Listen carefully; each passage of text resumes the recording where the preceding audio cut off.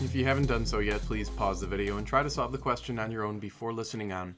In order to find the magnitude and direction of the impulse, we can begin by reminding ourselves of the following fact. The impulse j is equivalent to the change in momentum of the ball.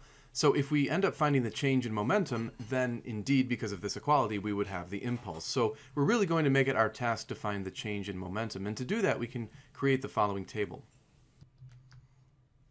Now in this table, we have the final momentum, the initial momentum, and then the change in momentum, which will be determined by subtracting final by initial. And since momentum is a vector quantity, we have to make these calculations in both the x and the y direction. The question notes that after the collision, the ball is traveling directly upward with a speed of 10 meters per second. Since it's traveling directly upward, that means the final momentum in the x direction will actually be 0, and the final momentum in the y direction will be positive, the mass of the ball times that final velocity in the y direction. In fact, the mass of the ball is given as is that magnitude of velocity, so we can plug them in. Notice we're calling it positive because it's traveling upward. So let's plug in the mass and that speed. Now for the initial momentum, we're going to have values in both the x and the y direction.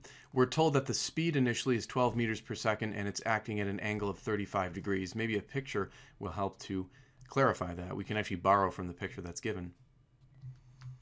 So here is that initial velocity vector acting at that angle of 35 degrees. What we need to do is break it into the x and y components. We can see the x component is adjacent to the 12 meters per second, so we know that we can write that as 12 meters per second times the cosine of the 35 degree angle. Notice that it's pointing to the left, so we want to assign a negative value to that velocity. And then the y component is pointing straight down, and it's opposite from the 35 degree angle, so we know that we can label that negative 12 times the sine of 35. So those would be the initial x and y velocities, and we're going to plug them in. Now remember, we're doing momentum, so we're going to have to take those velocities and multiply them by the mass.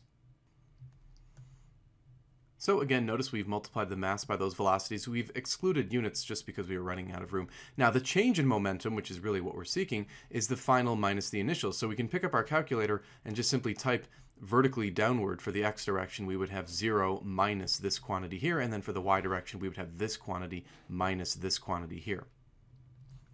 Now, since these two quantities were masses times velocities, the unit, of course, would be kilogram times meters per second on both of them.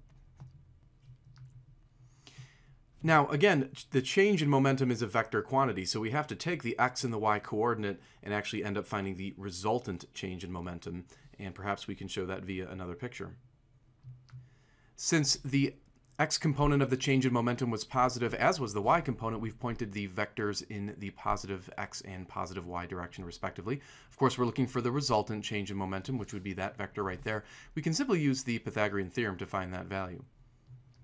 And when we do that, we can see that the resultant change in momentum is approximately 5.86. And again, the unit of momentum will be kilogram times a meter per second. So this would be the correct answer to part A, the magnitude of the change in momentum. We also want the angle for part B.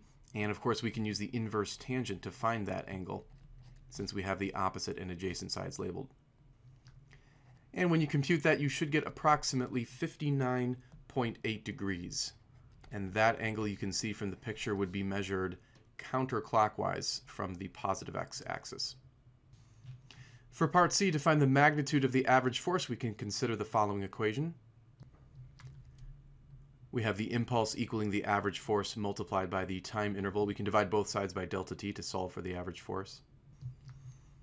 And so all we have to do is take the magnitude of the impulse that we had found and then divide it by the time. Notice the time is given in milliseconds, so we'll have to multiply it by 10 to the minus 3 to convert it into seconds. And when you compute that, you should get roughly 2.93 times 10 to the positive 3 newtons would be the standard unit of force. So that's the correct answer to part C. For part D, all we need to note is that the direction of the average force is going to be the same as the direction of the impulse. And so since we had found the direction of the impulse to be 59.8 degrees from the positive x-axis, that's going to be the same angle or the same direction of the average force. So this would be the correct answer to part D. note again that we would be measuring that counterclockwise from the positive x-axis. So in short, the direction of the average force is the same as the direction of the impulse. Thanks for watching the video. If you liked it, click the thumbs up icon and also subscribe to the channel. You can send in your own question to the email address shown on the screen, and I'll do my best to answer it on YouTube.